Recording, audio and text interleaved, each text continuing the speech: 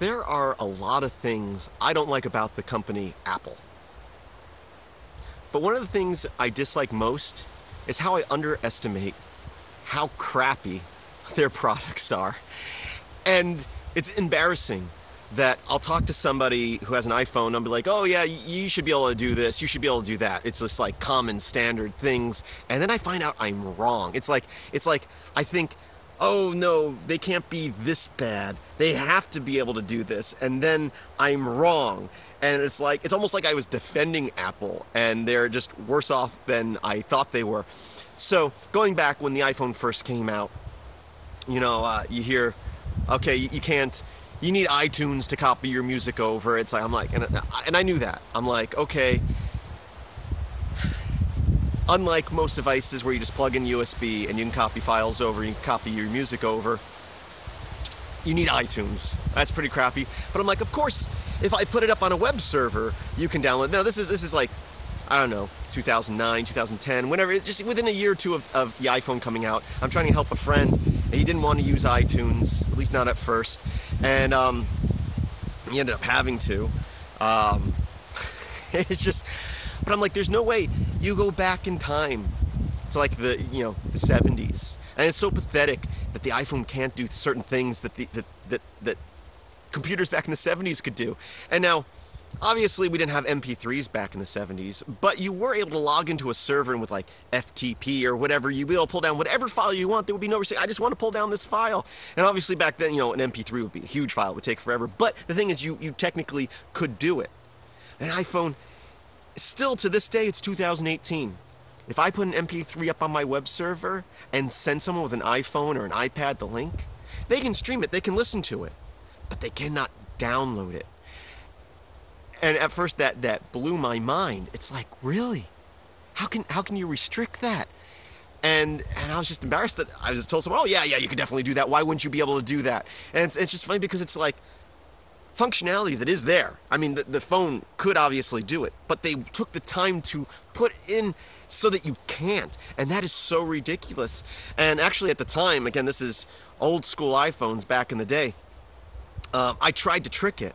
I was like, okay, well, I can download a text file. So I actually took an MP3, put it on my server. I was like, okay, I can rename it. I named it whatever .txt. I'm like, I'll download it and rename the file. Well, I download it, and there's no option to rename the extension. I'm like, what? And so I'm like, okay, maybe I think I converted it to didn't convert it, but I renamed it .html after that to see what would happen.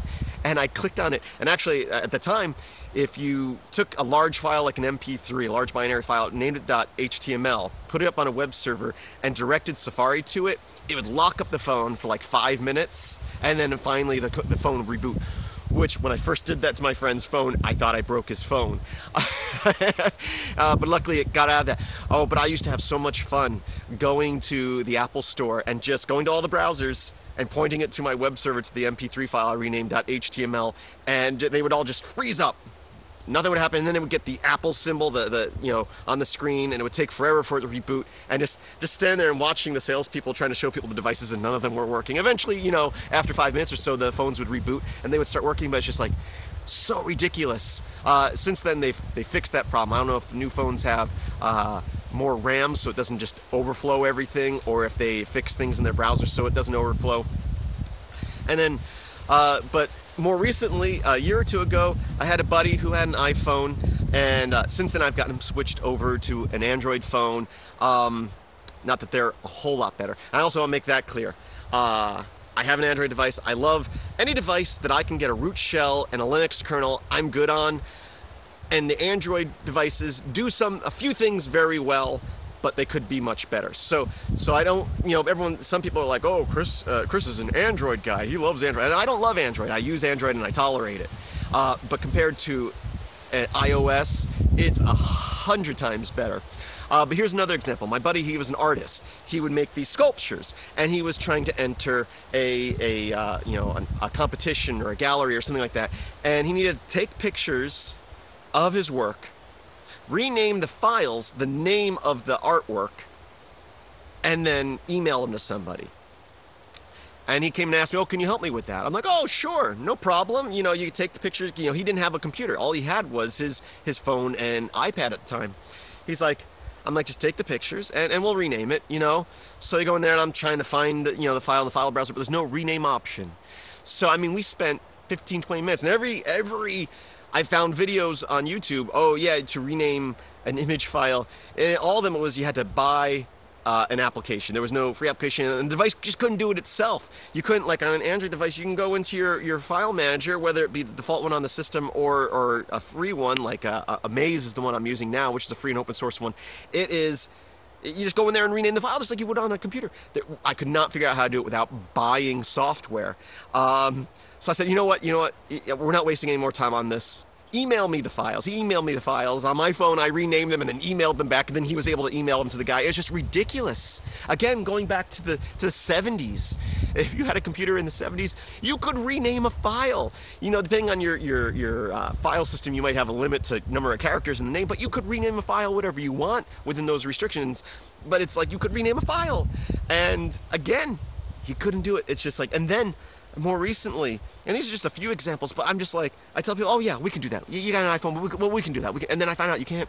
Well, I was talking to somebody about notifications, and I was talking about how now with HTML5 standards, you have web push notifications, which I think is a great idea. Instead of, I personally don't install very many applications. I don't even use web notifications at all, but I think it's great rather than having 100 different applications in the background running on your phone checking for updates from their servers. You can just have Chrome or whatever web browser you use. It's a standard HTML standard that's been around for 5 or 6 years now. It's been a standard, you know. And I'm like, you just go, you know, you go, if you know what I'm talking about, if you go to like Facebook as an example in your web browser especially on a mobile device, it will pop up a thing saying, do you want to receive notifications? You say yes or no. And if you say no, it shouldn't ask you again. And you can go and turn that off altogether if you don't like it, because some people don't like it, but you have the option there. Well, I was talking to someone about that who has an iPhone. Oh yeah, you know, and they were like, I was talking to 2 people, and one of them's like, well, I don't know what you're talking about. I don't think the iPhone has that. I'm like, no, it's a standard. It's been around. It's part of the web browser. And later on that day I go home and I'm Googling about it, and turns out, even though it's been around in standard,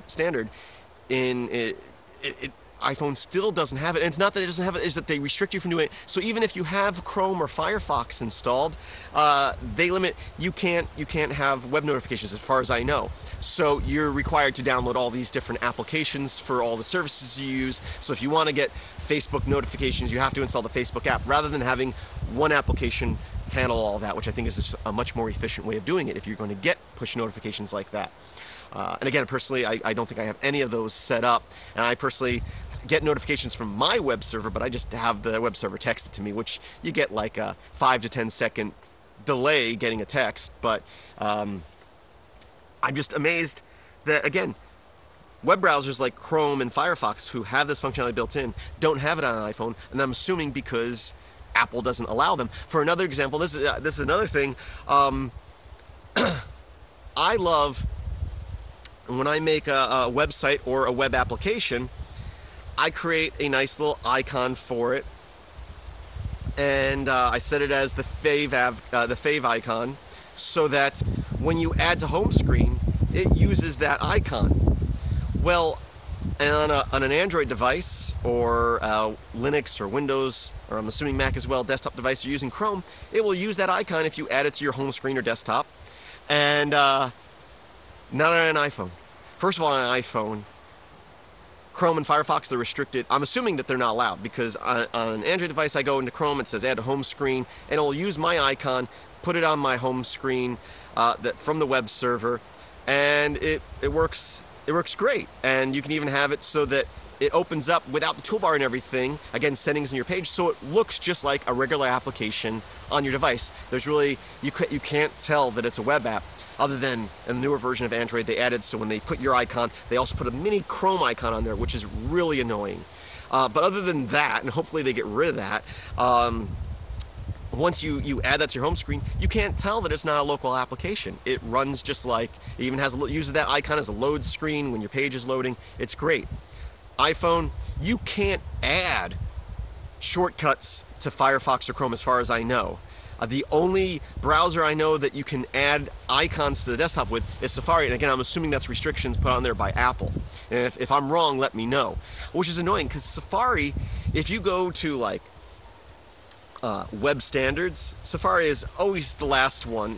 Internet Explorer, even Internet Explorer seems to come out ahead of Safari on that with functionality, adding functionality, like the web notifications. It's like, these are functionalities, it's the standard since so-and-so, and it's like, Chrome has had it, Firefox got it shortly after that, Internet Explorer got it 2 years after that, Safari still doesn't have it.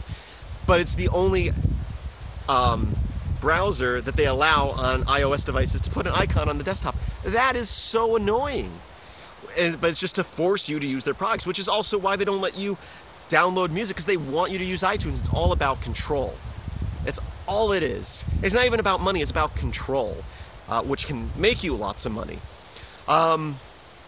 But going on from there, it's just so annoying. And then moving on, actually I was going to end there, but now I'm thinking about, like, with Safari, something else that's annoying about iOS devices in Safari. So I've written lots of applications for use at work, making it easier for people to organize stuff. And I'll use local storage on the device, so you can go into offline mode, or it saves your settings into local storage. Now in a Chrome browser, on both Android and iOS, as far as I know, and desktop machines, if you're in incognito mode, which is private mode, and I set local storage, it will store that stuff to local storage until you close that tab, and then it's erased, which is great. So if I have it, for example, I work for the fire department, I have you doing something and you set your truck so that every menu going to it knows what truck or station you're at. I use local storage. And so you don't have to, each screen, if you're filling out a form, go, oh, I'm at this station, I'm on this truck. It just saves it. And even in the incognito mode, it saves it until you close that window, which is great. It still works fine. Well, I had all these problems with people. Some people with iPhones, it was working. Other people, it was not. And they were using Safari because they wanted to add the shortcuts to their desktop to make it easier to use. Which, by the way, when Safari adds a shortcut to the desktop on iOS devices, it doesn't use the icon you set. It takes a screenshot of the web page and shrinks it down. It looks horrible. It just does. But finally I figured out these people were in private mode. They didn't even realize they were in private mode. They got into it by accident. I've had people get back into it by accident without realizing it, which really doesn't happen with Chrome. It's like, well, you're in this, once you close Chrome, those tabs go away, but you can close, it seems like you can close Safari, and when you reopen it, if you were in private mode before, you're still in private mode, and it does not save anything to local storage during that session. It's like, and my programs weren't working because it's looking for the local storage and it isn't there. And it's just like, why would you do that? I get this is private mode, but clear it out after I close the browser. Don't prevent me from having that functionality just because I'm in private mode. That's just ridiculous. So, and I'm sure there's some people argue, oh, but it's more private that way. Well, it's not. It's not. It's like I'm using functionality of a site, and when I close it, it should go away if I'm in private mode, but not while I'm in there. But that's why I have local and local storage and session storage when I'm making a choice when I'm writing the application. Anyway, so that's just ridiculous. And again, it's like, why would it function like that? I would assume that it would function the standard, just like every other browser out there, but no, it doesn't. And that's the annoying part. It's like, this is how things are done. This is how everyone does things. And it's not that what you're doing is a better way of doing it. You just want to be different, and most of the way it's so that you can control that person. It is annoying, and I keep underestimating Apple. I keep going, there's no way that they won't let you do this. And then I find out that they won't let you do this. And they're going out of their way to do it because it's standard functionality, some of this stuff, like renaming files or downloading MP3s. It's like, they actually have to go in and write programs that stop you from doing that so that you can't do that. It's already the default, settings. So annoying. Anyway, these are the things, just a few of the things that aggravate me about Apple. I thank you for watching, and I hope that you have a great day.